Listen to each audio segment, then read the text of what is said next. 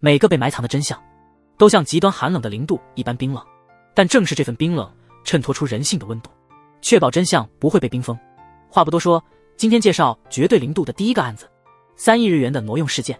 警方为了清理档案室堆积的悬案，在搜查科内特别组建了一支特别小组，特命搜查对策室，成员包括我们的女主角樱木泉，她是个新晋的刑警，外号小龟，因为她办事迟缓，思维也显迟钝，所以市长称她为小龟。尽管动作慢，但她也有自己的优点，毕竟是主角。第二位成员是川家本，他曾是机动搜查队的警员，拥有丰富的现场经验，是特命室的实力支撑。第三位成员是高峰，他是犯罪心理学的专家，专门负责指导案件的侦查方向。第四位成员是深泽，同行中的顶尖智囊，所有考试都以绝对优势拿下第一。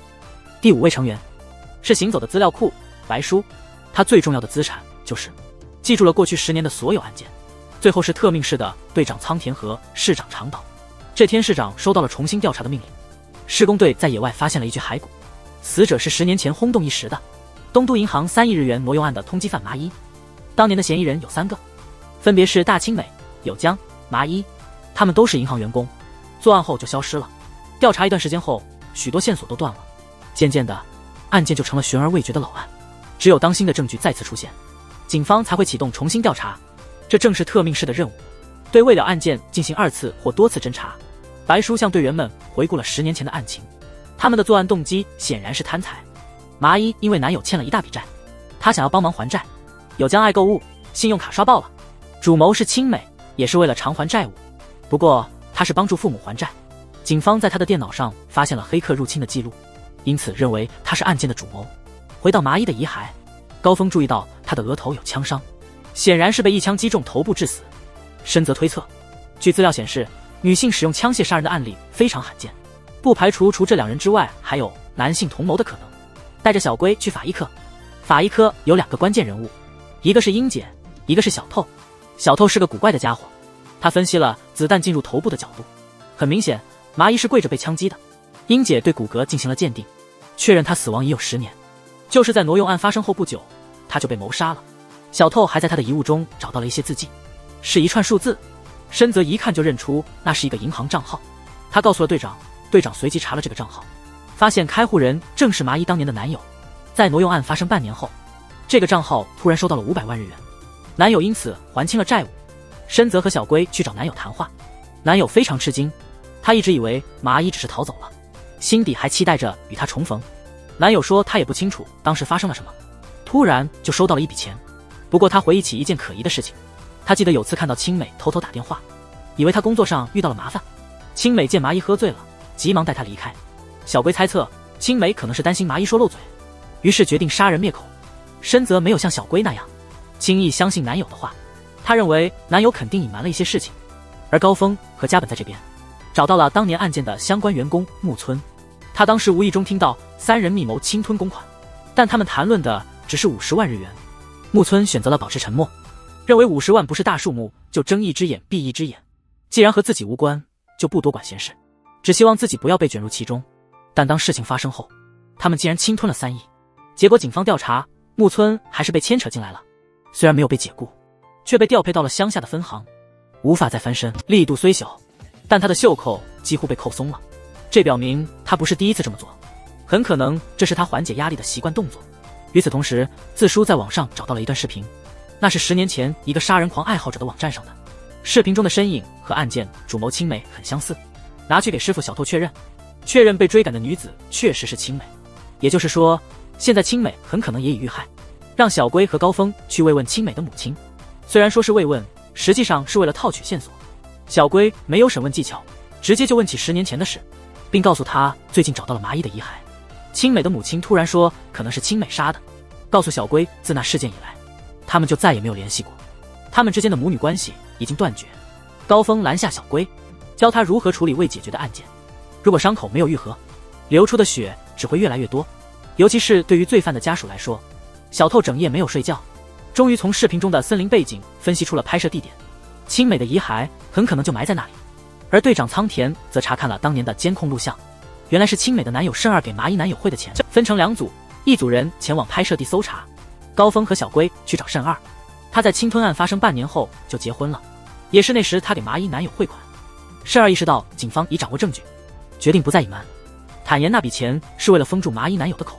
他曾经经常被雇来做商业间谍和私家侦探。慎儿一直在和一个富婆保持关系，这家公司的启动资金也是他岳父出的。青美不过是他的情人。侵吞案发生前夕，青美找他说要结婚，用尽各种借口也阻止不了他。慎儿为了甩掉青美，就让麻衣的男友去跟踪她，最理想的是能抓拍到她和其他男人的亲密照，这样就能名正言顺地提出分手。真是反兵为主啊。就在那个时候，麻衣的男朋友在跟踪青美，很可能无意中听到了侵吞案的内情。回到了警局，小龟接到了电话，尸体找到了，但尸体不是青美的，而是另一个同伙有江。明明是青美被追杀的，怎么变成有江了呢？难道他们3个都已经遇害了？把麻衣的男朋友带回了警局，他承认确实曾经监视过青美，偶然听到了侵吞案的计划。他们准备在拿到钱之后，拍摄一段假装被追杀的视频，让警方以为他们都已经死亡，然后改头换面开始新生活。麻衣的男朋友并没有介入，而是选择了保持沉默，因为他信任麻衣，相信他不会把他忘记，认为风波过后他会联系他。但最后他等来的却是麻衣死讯。这时候小龟的特质开始显现，那就是他强烈的共情能力。在调查案件的过程中，小龟都认真记录，不自觉的他已经投入了青美的角色。起初他们3个人只计划拿走50万，为什么后来金额变成了3亿呢？青美和小龟都出自单亲家庭，都是妈妈独自抚养长大的。他盗用公款是为了帮妈妈还债，按道理来说青美应该拿到钱就和妈妈逃跑，结果他却抛下妈妈独吞了所有钱财，这是小龟无法理解的。到底是什么事改变了他，使他做出这样的举动？第二天小龟又去找青美的妈妈，对上次的事情表示歉意，并说他不理解青美抛下妈妈的做法，如果是他肯定做不到这一点。青美的妈妈听了小龟的感受，谈起了和青美最后一次见面的情形。他说了一些奇怪的话，问妈妈是否后悔生下他。青美的妈妈当然不后悔，尽管单亲带大孩子很辛苦，但见到青美安然无恙，他就感到无比幸福。最终青美只留下一句对不起，就再也没回过头。青美的妈妈从心里不愿意相信她女儿会犯错，可是媒体和警察都坚信青美是罪犯，那句临别的对不起让她不禁开始怀疑女儿。为了更深入了解青美的真实想法，小龟赶到了拍摄那段视频的现场。他试图带入青美的感受，发现一路上的树枝很多，但这些并没影响到青美。他顺利的一路跑了过去，在被追杀的过程中，他还注意到了自己的脚步，这证实了这一切都是他伪装的。可自从有了枪声之后，青美的步伐开始混乱，明明地面平坦，他却跌倒了，而且不止摔倒一次，甚至不惜伤害自己的腿。这能是表演所能达到的吗？小龟似乎理解了，视频前半部分是演的，但意识到对方真的朝他开枪后，他陷入了真正的恐慌，真实的逃命。最后无路可逃，他伏地不起，似乎在保护着什么。小龟突然想到了一个可能性。另一边，白叔和小透经过2天调查，终于找到了视频上传者，是个二手电脑店的店员，立刻指示种本去逮人。店员急忙辩解，视频不是他录的，电脑是别人卖给他的，他只是上传了电脑里的视频。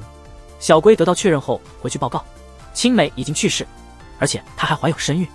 小龟在一家私人诊所得到信息，青美曾做过亲子鉴定，她在犹豫是否要生下孩子，推断青美是意外怀孕。孩子的父亲谁还在做鉴定，请求仓田扩大搜寻尸体的范围。仓田拒绝了，她的怀孕并不能证明她已经死亡，青美的死亡也仅是小龟的猜测，这不能作为确凿的证据，没有证据就不能重新搜寻。这时候种本回来汇报审问结果，视频竟然是从木村的电脑里面找到的，他10年前删除了视频，然后卖到了二手市场，店员居然恢复了视频，还因为觉得好奇上传到了网上。木村贤史，也就是木村，肯定与盗窃案有关，赶紧将他带来审问。他的嘴巴非常紧，坚持了5个小时，还说记不起任何事。这时青美摊的 DNA 结果出炉，孩子的父亲竟然是木村。小龟听见他把罪责推给青美，忍不住冲上前想要揍他，追问他具体的证据在哪里。木村很冷静，说没有证据就别乱说，结果被事实打脸。加本拿着鉴定科的证据走进来，仓田看后马上命令小龟带队去搜查青美的尸体。原来是小透在原始视频中发现还有一段话存在，通过声纹比对确认是木村所说的。小龟他们在现场进行广泛的搜查，在搜寻尸体的同时，真相也渐渐明朗起来。最后小龟向青美的妈妈揭露了真相，青美就是挪用公款的罪犯，但他们3人都被幕后主谋杀害。青美考虑过堕胎，但最终她选择了像妈妈一样的道路，打算拿着钱默默养大孩子。因此，青美不得不离开妈妈逃走。政府工作人员在整理一个捡破烂老人的家时，发现了一把凶器。检验结果显示，血迹来自年前，是研修医杀害事件的受害者小葵的血。特搜室立即展开2次调查。15年前，小葵是某医院的实习医生，在自家遭人多次刺伤致死。当时的嫌疑人是第一个发现尸体的人，也是小葵的男朋友东树。案发前有人目击2人争吵，警方认为东树一时冲动作案，但因为证据不充分，加上当时有个大型毒气案件，人手不足，案件很快就被搁置，拖到现在，距离法定时效只剩下不到1周。时间紧迫，他们赶到鉴定科。这次新发现的证据，除了凶器外，还有包裹凶器的英文报纸，报纸上还沾有少量的玫瑰花粉。凶器上还发现了其他人的血迹，不只是小葵的。仓田队长和加本前往医院，他们请求教授同意让警方进入医院调查，但教授以不想影响病人情绪为理由，拒绝了他们。加本觉得这医院里肯定有什么不可告人的秘密，教授害怕警察调查会揭露那些秘密。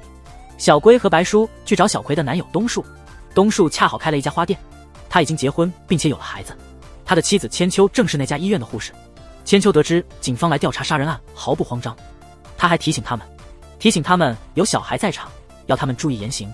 经验丰富的白叔知道千秋是在故意干扰调查，他买了1朵玫瑰花，注意到花店用英文报纸来包花，小龟装作是要买花送人，实际上是想检查报纸上是否有东树的血迹。他打算拿报纸回去和凶器上的血迹对比。深泽和高峰去找寻当年的目击者，这个目击者是医院里最爱八卦的人，他总是第一个知道院内的新闻。他曾目击千秋和小葵在天台上的情况，目击了小葵和东树之间的争吵，因为小葵打算出国留学，东树责怪他没有和自己商量。千秋那时出面支持了东树，难道真凶是千秋？种本邀请他到警局喝茶，他怀疑千秋有什么不可告人的隐情，这样他才得以成为东树的妻子。千秋虽然没有做见不得光的事，但医院内确实有医疗事故的谣言。千秋无意中听到小葵向当年的护士长提问，询问小圆的状况如何，护士长没有回答，就急忙离开了。最终小圆确实去世了，但没有证据表明那是医疗事故。原本怀疑小葵因为知道了什么秘密，所以才遭到杀害。小葵死后不久，护士长也离开了医院。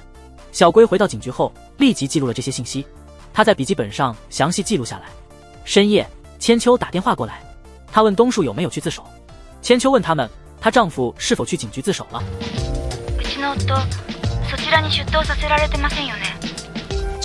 他这话什么意思？小龟想继续追问，但千秋匆忙挂断了电话。第二天，仓田队长又来医院找教授，他想要查看小葵去世前1个月的病历记录。与此同时，白叔和高峰正在审问前护士长，他坚称自己对于小圆一无所知，也否认医院发生过医疗事故。他说自己辞职是因为护士工作太辛苦。高峰注意到他在谈论护士工作时，不自觉地不停调整手中的打火机，这种不由自主的动作反映出他对护士职业其实非常执着和骄傲，这与他说因为工作累而辞职的说法不符。晚上，仓田带回了所有的病历资料，他们整夜审查却没有发现有篡改病历的迹象。自书接到法医科的电话，血液鉴定结果显示东树的血型和凶器上的血型不一致，因此东树不是杀害小葵的凶手。又是1天过去了，案件的时效只剩下2天。这时小龟焦头烂额之际，东树突然出现了。他说自己已经离家出走，他交给小龟一本日记，希望他能从中找出线索。东树早有预感警察会找上门，就在小龟上门的那个晚上，他梦到了小葵，他因为那晚迟到而一直自责。他到小葵家时，他已经被害了。千秋听说警察来了，也赶到了。东树不想搭理他，千秋把一切都怪在警方再次搜查上。千秋的话让小龟对未解决案件有了新的认识，被土埋藏的真相已经被岁月洗刷，形成了一种新的生态。外界的激进挖掘可能会破坏这个生态，这些人的生活也可能因此受到影响。如果案件被解决，这些人还能幸福吗？市长听了小龟的疑问，并没有直接回答。这样的问题，别人的答案都无关紧要，只有自己寻找才能找到满意的答案。然后小龟开始翻看东树的日记。小葵在去世前2天提出和东树分手，隔天却又约东树到家里见面。明明是小葵提出分手，为何不到1天就改变主意约见东树？他这么快就后悔了吗？为什么会突然后悔？小龟想不通，便取出小葵的遗物。第2天，他模拟小葵生前最后1天的行动，先是去了一家 CD 店，接着他去到河边散步听音乐。有晨跑的人看到了他，对他们说早上好。小龟彻底进入了小葵的生活状态，但一阵临近公园流浪者的吵架声打扰了他。他们在为地盘争执不休，还计划去向村长申诉，因为20年前这片区域就已经由村长划分清楚。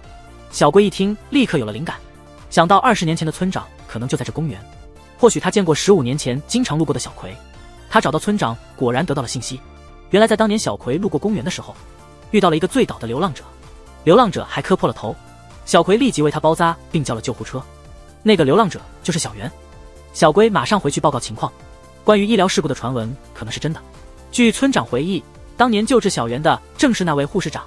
护士长救治后，小袁就消失了，从此再也没回过公园。这时深泽回来了，他查出护士长的丈夫患有脑动脉环闭塞症，这是一种治疗难度很大的疾病。因为治疗此病的手术非常复杂，手术成功率非常低，而能够执行此手术的医生数量稀少。偶然的是，附近就有一位能做这手术的医生，他就是医院里的脑外科教授。仓田查阅了小袁被送入医院后的病历，发现主治医生全是那位教授，这巧合也太意外了。他立即将病历送往鉴定科，在鉴定期间，大家开始各自行动。小龟他们来到医院找那位教授，教授态度极其不合作，让他们找律师。说完就转身去为病人手术了。手术定于下午3点开始，预计进行10小时。手术结束时，案件的有效期就结束了，也就是说，现在只剩下小时可以抓捕他。与此同时，深泽在审讯护士长。这场持久的审讯已经开始，护士长无论如何都不肯说话。鉴定科那边，小偷真的发现了一些病历上有微弱的凹痕，原来医院用另一张纸记录了小袁的信息，包括心跳等各项指标，然后又伪造了一份患者病历，推断可能是小葵发现了这一切，于是他被人谋杀了。就在这时，小龟急忙赶到现场，告诉护士长，包庇犯人对你毫无益处，那个人并没有为你丈夫治疗。不久后，他甚至被邀请去美国做客座教授。被背叛的护士长最终交出了决定性的证据。记得当年小袁的 CT 被教授看过之后，他就主张要做开颅手术治疗脑动脉环闭塞症，实际上把小袁当做了实验对象。手术失败的记录就写在那张纸上，这些都被小葵看到了，教授因此产生了杀意。护士长在救治小袁时，捡到了教授衣服上掉落的一个纽扣，他选择了与他进行交易。白叔将纽扣送去鉴定科检验，其他人则赶往医院，要求教授回警局。教授开始试图道德绑架。手术结束的同时，案件的时效也到了，但深泽依然出示了速捕令。原来在时效期限之前，鉴定科已经从纽扣上检测出教授的皮屑和凶器上的血迹 DNA 完全吻合，检察官已经认可这些证据，并下达了逮捕令。所以在时效期限之前，警方已向法院提交了诉讼。最终，小龟告诉东树，小葵之所以约他见面，是想清楚地告诉他，他的梦想是成为一名优秀的医生，去外地深造是必要的。分手只是一时的气话，他其实还爱着东树。小葵想见东树是为了说明这一切，即使两人最后还是分开，但至少心里会感觉好受一些。东树最终也明白了这一点，不再迷恋过去。迷恋过去不仅不能帮助小葵，反而还会伤害到周围的人。小龟不仅解决了东树家里的问题，还帮助护士长的丈夫申请了补助金，减轻他出国手术的经济压力。解决问题总有多种方式，通过相互商量和帮助，问题总是能找到解决的办法。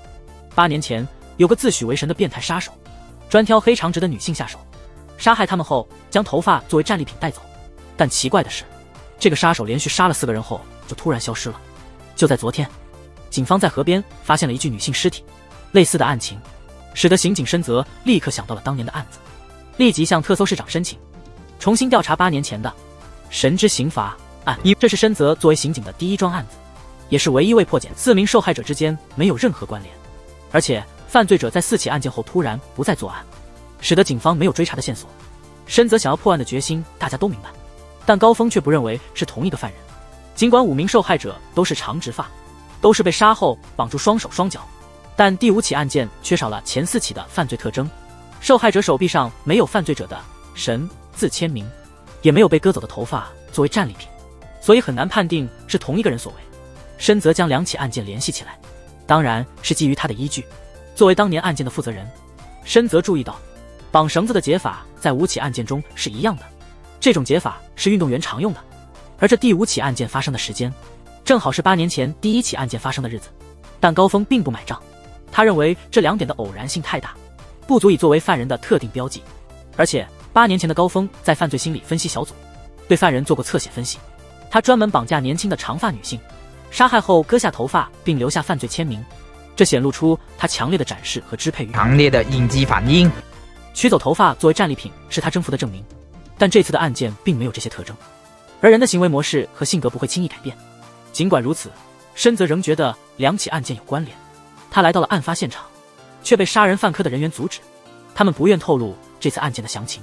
小龟家原本联系到了8年前受害者的家属，看他一直在追查凶手，从他那里得知，那家人原本是幸福的。遇害前一天，他打算去参加摄影展，看展后很晚了，他给家里打了电话，让家人到车站接他，但是妈妈因为在看电视没注意到电话，爸爸把所有责任都推给了妈妈，他认为是妈妈的大意导致女儿遭遇不幸，妈妈受不了他的持续指责，带着小女儿搬出去住了，这个家庭也因此破碎了。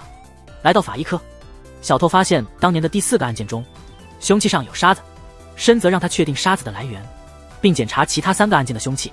小龟回到了办公室，听取被害人家属的陈述，整理被害人生前的活动轨迹，试图找出他们之间的共同点，但没有找到受害者之间的共同特征，反倒是他们家属之间有共同之处，那就是女儿去世后，他们都没有将怨怒归咎于凶手，而是将责任归咎于自己或他人的疏忽。小龟听了觉得很难受，因为这反映了他们的无能和无助，他们无法找到凶手，也不知道凶手是谁，因此无法将愤怒直接指向凶手，只能将这些情绪发泄到自己身上。市长听了小龟的汇报，让他好好利用并磨练这个优势。他下午约了未婚夫一起去礼堂，3点钟约定结束后2人分开，直到晚上7点才回家。回家后看到新闻报道，本案的嫌疑人已被捕捉，现场找到了他的指纹，他的衣服上也沾有受害者的血迹。队长仓田调查了他的背景，发现在8年前的事件发生时，他因伤人罪正在服刑，看起来这次的案件与8年前的案件无关。而白叔接到了法医科的电话，以前的凶器上确实检测到了相同类型的沙子，如果这次的凶器上也有同样的沙子，或许能证明是同一凶手所为，这意味着本案的嫌疑人可能是被误捕的，而真正的凶手还在外逍遥法外。但问题是，杀人犯罪科的人员不愿透露案件详情，无法确定2起案件是否有关联，看来只能另寻途径获取信息了。深泽想到可以找媒体记者帮忙，承诺如果调查有结果，会给记者独家报道的机会。记者觉得这主意挺有趣，没有求助于同行，反而找外行人。加本则尝试潜入档案室偷看资料，结果被当场抓获。尽管被严厉斥责，但他还是得到了宝贵信息。这次案件中也发现了沙子，很可能是和8年前案件中的沙子同源。深泽也从记者那里得知，被逮捕的嫌疑人声称自己被冤枉，他承认曾有犯罪念头，并将 GPS 放进了受害者的包中。当发现 GPS 停在河边时，决定动手，但发现受害者已经死亡。在匆忙取回 GPS 时，不小心留下了自己的指纹和血迹。犯罪科的组长也承认，2起案件的犯人并非同一人。尽管2案有相似之处，但杀人手法有本质的不同。他也曾调查过8年前的案件，那位受害者均是被多刀刺杀，凶手似乎是在宣泄情绪，而这次却是一刀致命。如果说有联系，顶多是这次案件模仿了8年前的案件。组长离开后，市长批评大家，问他们是否没有其他更正规的侦查方法，提醒他们不要找错了对战的敌人。被批评后，大家都意识到问题。深泽要求法医科分析沙子的来源，高峰和其他人继续询问受害者家属，小龟还在发挥自己的优势，重新梳理了受害者的行动轨迹，模拟热爱摄影的那位黑长直女生，根据她在路上拍摄的照片离开摄影展。她来到了一个公园，发现这个地方似乎很熟悉，这就是他们的共同点。3位受害者可能都去过神宫体育馆，而这次的受害者也恰好去过那里看棒球比赛。当然，这都是小龟的推测。目前只有照片显示爱摄影的黑长直女生曾经去过和这次案件有关的地点，其他人还没有证据证实这一点。正在这时，市长带来了新消息，出现了新的受害者，这说明犯罪科务抓了无辜之人。他们终于同意向特搜室通报情报。得到线索后，深泽和高峰又去询问了受害者家属。母亲回忆到，最后见到女儿时，女儿带了她喜欢的甜点回家，那家甜品店就在体育馆周围。路径分析显示，这几位受害者都曾路过体育馆，新增的受害者也有相同的行动轨迹。与此同时，沙子的种类分析结果也出炉了，适用于赛马场和高尔夫球场的特殊沙子。英姐还提到，曾在2个物证上检测到皮革成分，之前认为这个发现无关紧要，但现在这个信息可能成了结案关键。因为这种皮革通常用于制作高尔夫手套。案件之间的共同点终于明确了，他们一行人赶往那家高尔夫球场，看见工作人员正在沙坑中捡球，检查了捡球员的出勤记录和储物柜。一个叫和田的人的行为异常可疑，他请假的时间正好与案发时间吻合，他的柜子里还有一副有血迹的皮革手套。毫无疑问，和田极有可能是凶手，立即申请了逮捕令，前往逮捕和田。和田的父亲在门外迎接，听说儿子涉嫌杀人，极为震惊。众人进屋却发现和田已不在。高峰注意到屋里还有个地下室，地下室里满是对被害人的报道和资料，还有受害者的头发。凶手和田也在这里，他平日会在门口物色猎物，然后对这些女性下手。和田的父亲曾是职业高尔夫球手，退休后转行做教练。和田以父亲为荣，也立志成为职业球手，但由于天赋不足，一直未能如愿，只能在球场做父亲的捡球助手。8年前，和田母亲因外遇而离家出走，他和情人私奔了。和田似乎将所有仇恨都投射到那些黑长直发的女性身上，见到她们就想起了母亲，因而施以重手。但看到母亲照片时，和田却浑身颤抖，不断道歉，嘴里重复着对不起。高峰在一旁观察他的反应，明白和田其实并不恨他的母亲，相反，他一直怀着对母亲的爱。那句没能做的一样到底是什么意思？为何和田在8年前突然停止犯罪，现在又为何重新开始作案呢？杀人的方法完全变了。深泽有所领悟，进去核实，注视着和田身上的伤痕，果不其然，他只是个模仿的凶手。这地下室这么大，里头这么显眼，行动不便，常年在家的父亲，难道真的毫无察觉吗？这合情合理吗？众人随后抓捕了和田的父亲，年前妻子背叛，使他沦为杀人犯。之所以突然停止杀人，不是因为他不想杀，而是因为他脑梗发作，几乎走不了路，接受了多年的康复训练，但仍旧走路困难，无法继续杀人。然而他最近想出了新办法，自己未尽的事业让儿子来继承，通过他继续追捕黑长直。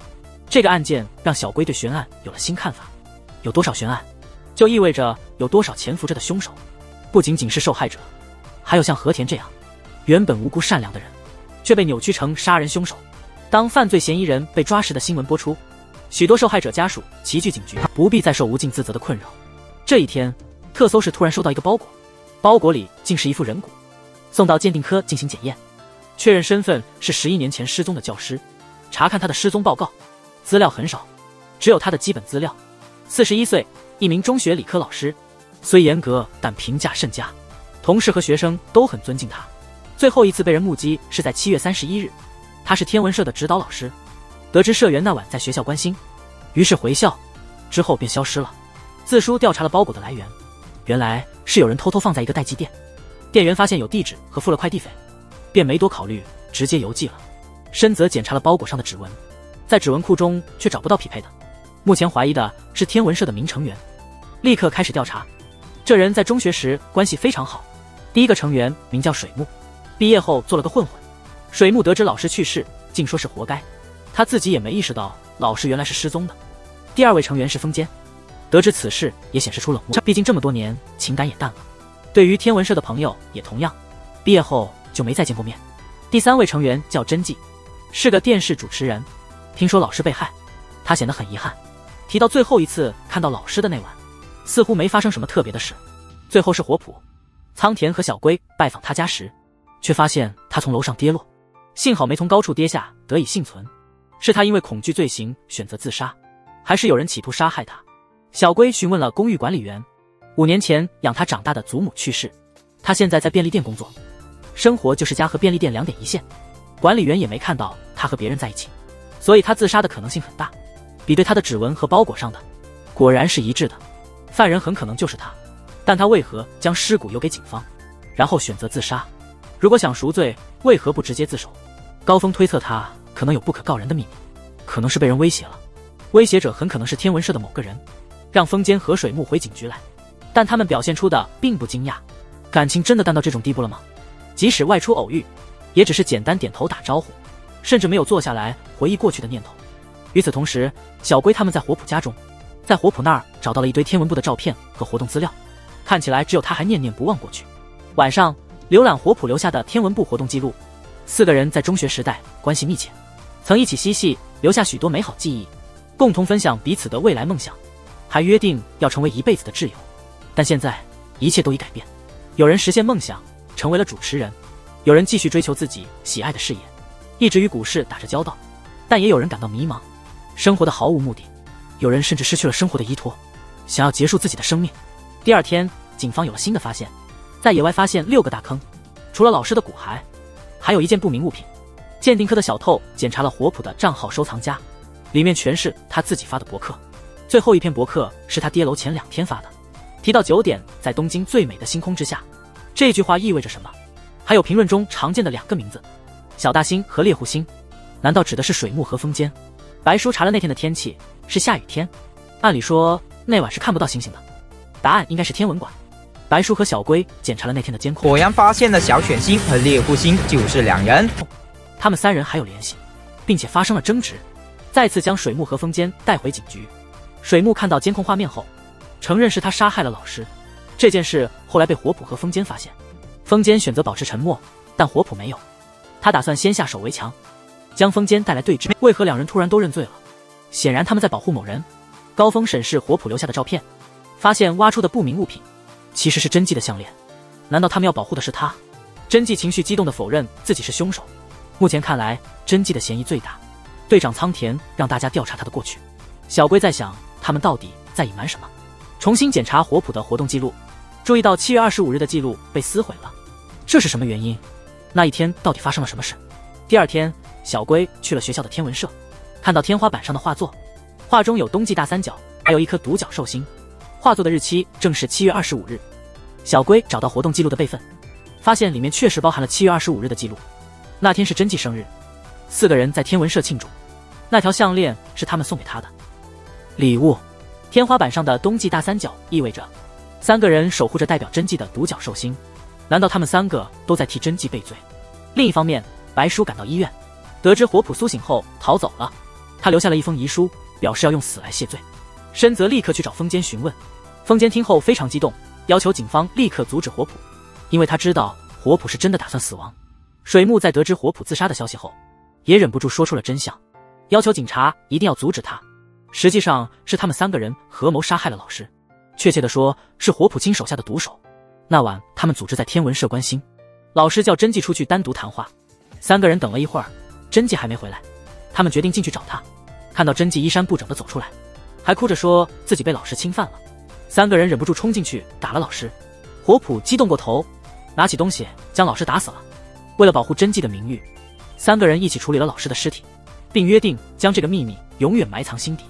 但在天文馆的那天，火普突然说要自首，水木当然不可能同意。为了这个秘密，3个人受良心的折磨已经11年，走到这一步怎能半途而废？但火普最终还是做了选择，把老师的骨骼寄给警方，让他安息，自己则选择以死赎罪。2个人也说出了他们自首的原因，正如小龟他们所猜测的，他们不是在保护火普，而是在保护真纪。2人恰巧在来的路上遇见了真纪，察觉到警方可能怀疑他，因此开始撒谎，试图把警方的注意力转移到自己身上，避免警方深究真纪的过去，挖出他曾被老师袭击的那件往事。这时候，小龟接到了仓田的电话，要他去找白叔，一起找火普。小龟就出门了，恰好在天文社的屋顶上发现了火普，一切就是从这里开始的。他准备也在这里结束所有事情。火普之所以突然决定自首，是因为他意识到他们守护的东西实际上没有任何意义。天文社的4个人毕业后，实际上和真纪断了联系。火普近期重新遇见了真纪，2人再次相见，旧日情感已不在，只剩下眼前的利益关系。真纪问他关于那晚的事没有对别人提起过吧？真纪担心火普3人会揭露他的黑历史，影响他的名声，于是他透露了那晚的真相。其实他并没有遭到老师的袭击，那晚老师找真纪，原因是他在书店偷东西被抓，老师要他赔偿并通知家长。真纪想通过色诱老师来逃避惩罚，但老师是正直的人，没有答应。真纪气愤地扔下项链跑了出去，然后遇到了火普他们3个人，害怕自己的行为曝光，他先发制人，污蔑了老师。这个谎言害死了一个无辜的人，让他们11年的守护变得没有意义。就在这天，小龟的前上司村山突然拜访，请求特搜室调查一起动物伤害案。这个案件已经持续了2年，而且与5年前的千山交流会杀人案有关。年前的5月30日，一个男人冲进交流会，杀死了8个人。那个男人在被判刑后的2年，同样是在5月30日，在千山地区的一所中学，夏草小学发生了第一起动物伤害事件，受害的动物数量也是8只。情不自禁地联想起这起事件，仿佛在模仿千山的杀人案。不过这个犯人似乎胆量较小，选择以小动物代替人类作为目标。如果任由其发展，对动物的虐待行为只会愈演愈烈，可能到头来动物都无法满足他，转而将目标对准人类。遗憾的是，当地的警察并不给予足够重视。即将退休的村山希望能够解决这个被忽略的案件，因此请求特搜室再次调查。特搜室长把这个案件交给小龟负责。小龟第一次担任案件的指挥官，一时不知该如何是好。幸运的是，团队里都是经验丰富的老手，各自知道应该做什么。鉴定科的小透整理了所有案发地点，共计14处，分布广泛。现场有4种不同的鞋印，但鞋码相同，推断犯人是个身高在165至180厘米之间的男性。后来与家人一同到学校，看到值日生因为迟到而自责，他把动物之死都归咎于自己的迟到。事后，种本带着鲜花去了某个地方，那里正是千山杀人事件发生的地点。种本对这起案子记忆犹新，因为那是他刚加入机动搜查队时的案件。现场2名成人与6名儿童死亡，而犯人表现得仿佛一切正常。加本其实并不喜欢在特搜室工作，因为他无法忍受悬案。捉拿罪犯是刑警的责任，悬案代表着失败，也意味着警察的无能。在离开之际，一名女学生前来哀悼，看样子她与那次事件有所关联。小龟上前询问，女学生说自己叫游纪，她是来看望朋友的，并请小龟他们重新调查这个案件，因为真正的犯人还未被抓捕。他这话是什么意思呢？加本想起游纪这个名字似乎在哪里听过，他回去翻查千山事件的资料，发现游纪正是当年案件的受害者之一。这究竟是怎么一回事？他为何自称游纪？第二天，小龟和白叔继续调查动物虐待案。他们去到小龟之前当骗警时的情报站，那里得知了一个可疑人物的消息，总是在深夜2点左右现身，身形看起来像是中学或高中的学生，长发佩戴着一件红色头饰，但是现场发现的却是男性的鞋印。难道他在故意伪装成男性？不久，小学间开始流传一个传说，关于一个名叫游纪的女孩，她总是头戴红色头饰，在学校附近徘徊。她十分喜爱小动物，是学校的饲养委员。但是5年前，她惨遭杀害。死后的她因为没有动物作伴，很孤独，所以会时不时地害死学校的动物，并且用杀害自己的那种方式，把它们带入自己的世界里，来永远陪伴自己。小龟听到了游纪这个名字，想起了之前那个来悼念的少女。加本找到负责千山案件的同事，向他询问了游纪的情况。当年的调查主要集中在犯人动机上，却忽略了游纪为何会出现在案发现场。根据游纪母亲的证词，游纪那天是值日生，他去学校照看小动物，本部应该出现在集会现场的。这其中究竟隐藏着什么秘密？千山的杀人案和这次的动物虐待案，这两者之间有什么联系？第二天，小龟请来了一位画像专家，画出了那位悼念少女的模样，然后拿给当铺老板辨认。老板确认深夜见到的就是他。白书深则前往东京的学校动物饲养协会，取得了养有动物的学校名单，交给鉴定科寻找犯罪规律。虽然没找到规律，但在一个虐待动物的网站上，发现了一些可疑的留言，全都是一些数字而已。与此同时，小龟在街上不断搜寻那位少女，最终在某处捕捉到了她的身影。小龟跟踪她一直到达屋顶，询问她是否了解这次动物事件的详情。少女听后显得十分失望，她反问小龟千山案件的调查进展。小龟不明白为什么他如此关心那个案件，而加本和高峰则前往游纪的家探访，在他的房间里看到了一张合照，照片中的另一个女孩头戴的正是红色头饰，她显然是游纪的挚友。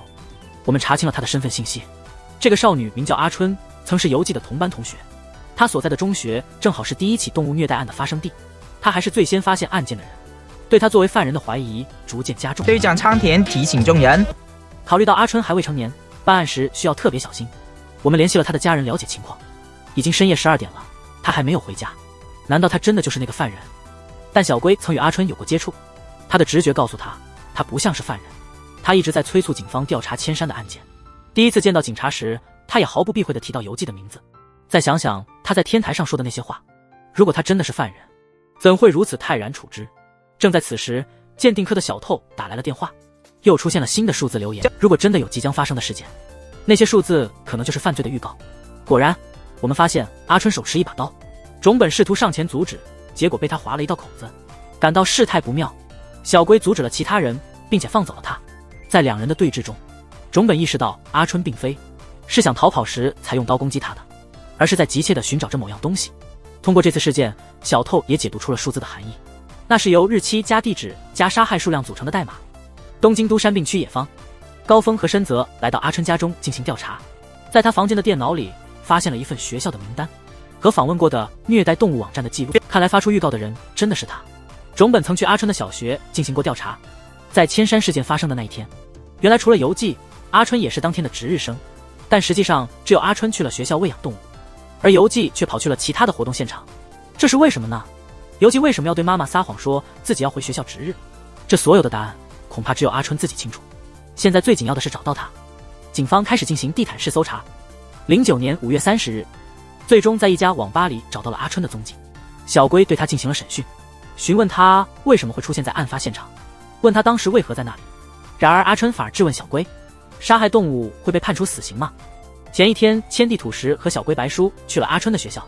第二天，小龟白叔再次来到阿春的学校，他向老师询问了阿春的情况。阿春在校总是独自一人，唯一的伴侣就是那些小动物。自从2年前第一起案件发生之后，他受到了极大的冲击，之后就不再回学校。老师曾试图和他谈心，但都无济于事。他们来到了动物饲养区，看到学校动物协会的工作人员前来巡查，工作人员还提醒老师注意，有孩子的耳朵出现了绑绳的痕迹，让老师教育学生不要再做这样的恶作剧。工作人员希望不再有伤害孩子们心灵的事情发生。原来2年前那位工作人员来巡查时，恰巧遇见了阿春，他当时正对着兔子流泪，还说是因为他游纪才会去世。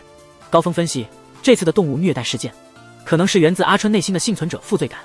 从他自称是杀害游纪的凶手这一点来看，游纪很可能是因为阿春而被卷入千山事件，使得幸存的阿春感受到了巨大的内疚。都是因为我，他才会被牵扯进来，都是我无能，没能好好保护他，是因为我，他才会失去生命。为什么当时去世的不是我？为什么我还活着？这些都反映出阿春深重的负罪感，这样的负罪感可能驱使他变成加害者。第二天，小龟和深泽外出收集证据，而加本则继续对阿春进行审讯。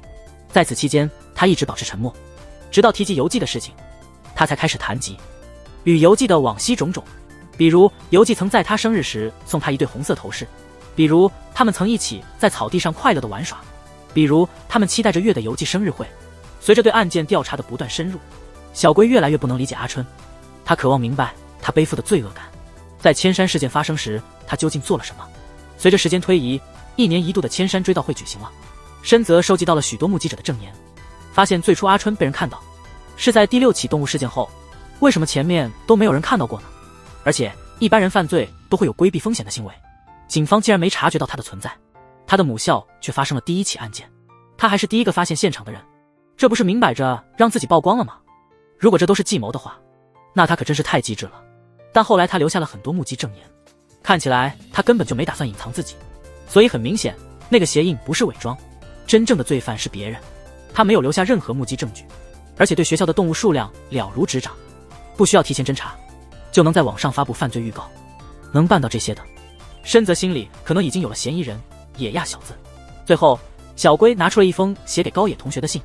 小龟前几天参加了千山事件的追悼会，那里他听说了事件发生后，阿春变了很多，还有一个人也变化明显，那就是隔壁班的高野同学，故他得到了那封信。阿春吐露了当年发生的事。阿春一直默默喜欢着隔壁班的高野，写了情书却迟迟不敢交给他。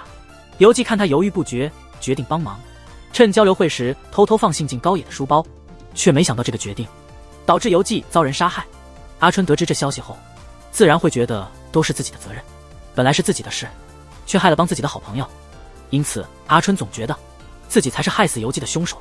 但事后他不仅没受到惩罚，周围的家人和朋友还对他很宽容，安慰他不必再难过，这些只会让他的负罪感越来越重，让他越来越痛苦。